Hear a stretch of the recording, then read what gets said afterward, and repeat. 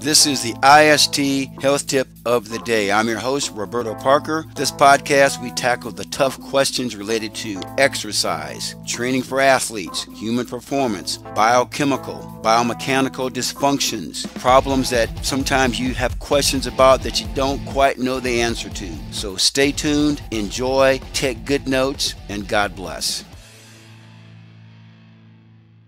What's up, guys? Roberto here with IST. Basic needs eating. That is the topic of today's IST health tip of the day. But before I get into basic needs eating, I need to explain something about metabolism. Metabolic flexibility. That's when your metabolism can flex and bend and mold to whatever you're eating or however you're exercising or however you're being active. Metabolic compensation, which really should be called metabolic stagnation, is not good because that's when you become locked in or stagnated to what you're doing. So if you're trying to lose weight, your body says, no, I don't want you to lose weight. If you're trying to put on good muscle or weight, the body says, no, I don't want you to. If you're trying to get over some sort of an injury or an illness or a sickness, your body says, no, I don't want you to. That's metabolic compensation. What you want is metabolic flexibility, which also means that your body can absorb and utilize nutrients such as proteins, fats, carbohydrates, and micronutrients such as vitamins and minerals, can utilize them more efficiently. Now, there's 4 toggles based on basic needs eating. The first one is this, and these are not necessarily in any order of importance. The first one is eat more, exercise less. Unfortunately, too many Americans do this pretty much year-round. The only scenario I can think of where this is really good long-term is if you're sick or you're coming off some sort of major illness. You need to eat more and stay off of your feet.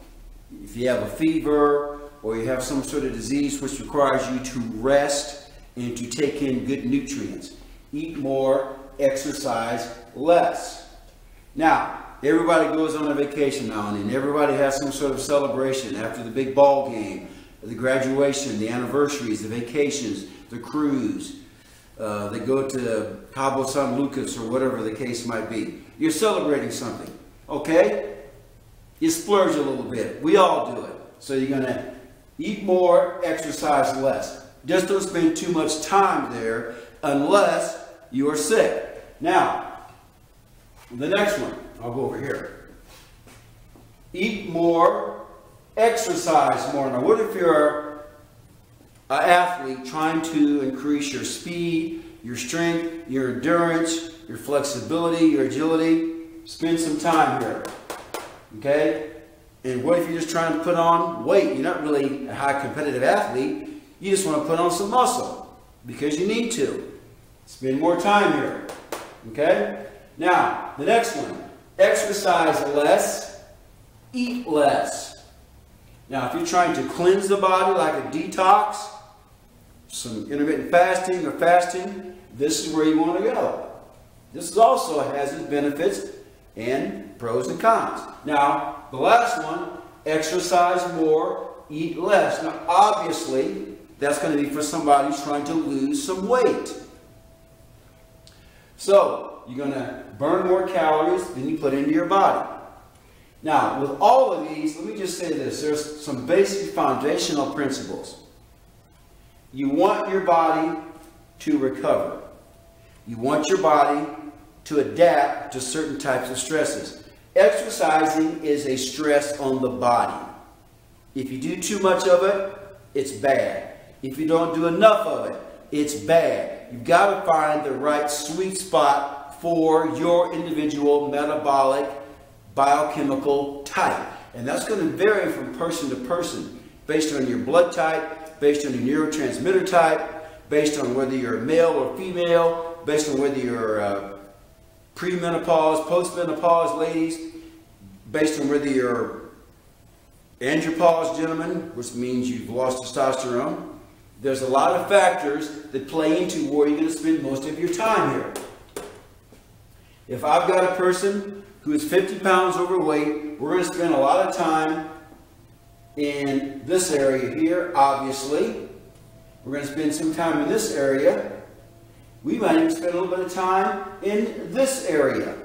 But the bulk of our time will be spent in these two areas.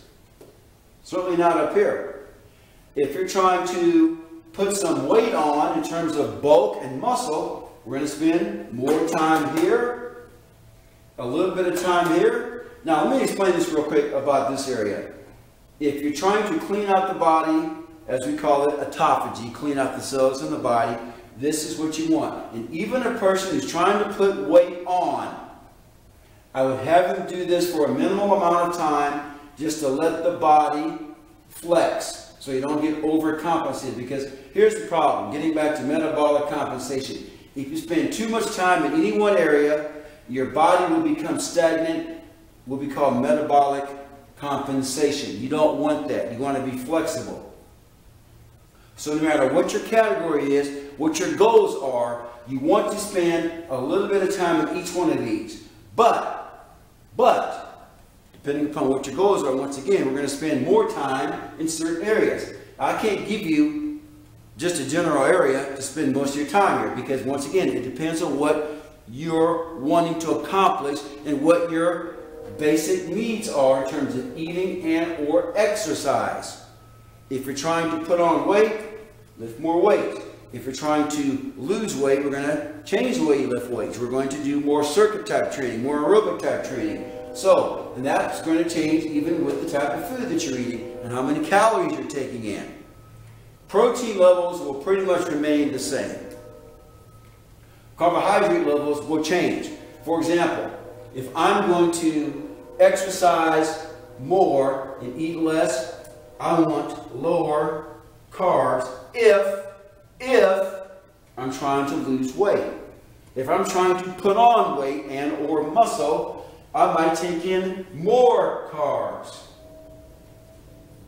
Now, you guys follow me here? Same thing with fat. If I'm trying to lose weight, I want to increase my healthy fatty acid intake. Protein will pretty much remain the same. That is based upon your body weight. Protein is something that's not quite as flexible, but carbohydrates and fats can flex a lot more. So, I hope you all understand this. The bottom line is this. Each and every one of you, before we can set up a program for you where we toggle from eat more, exercise less, eat less, exercise more, eat less, eat more, exercise more, we're going to toggle between these four switches here. I need to find out what your metabolic nutritional type is. Otherwise, I'll just throw a dart at the board and see where it lands. Okay, we'll just do that. That's not a very scientific way. That's not a very good way. That's not a very healthy way. Whether you're old or young, no matter what your background is, guys, you have a metabolic type, which is your predisposition. And we're going to spend the bulk of our time doing that. Now, that's not to say we can't flex around a little bit, because you can flex. You should flex, because you don't want to stay in one area all the time, because once again, you become metabolically stagnant with this compensation. You want metabolic flexibility. Hope you all can see that. That is what your goal is, metabolic flexibility. If you have any questions regarding any sort of training or nutritional help, give me a call. My number and information will be on the screen here in a second. Hope you all enjoyed this. My name is Roberto Parker with IST, of course. This has been the IST Health Tip of the Day. Take care and God bless. Bye-bye.